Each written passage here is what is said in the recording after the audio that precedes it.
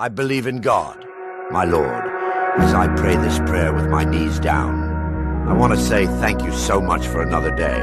Many people have died and some are in jail, and some people can't even find something to eat. But because of your grace and love as I pray, Jesus, the Bible says, when you pray, don't forget to pray for those that are struggling, so that your prayer will reach them. Thank you so much, Lord. The Bible says before we talk, you know exactly what we need.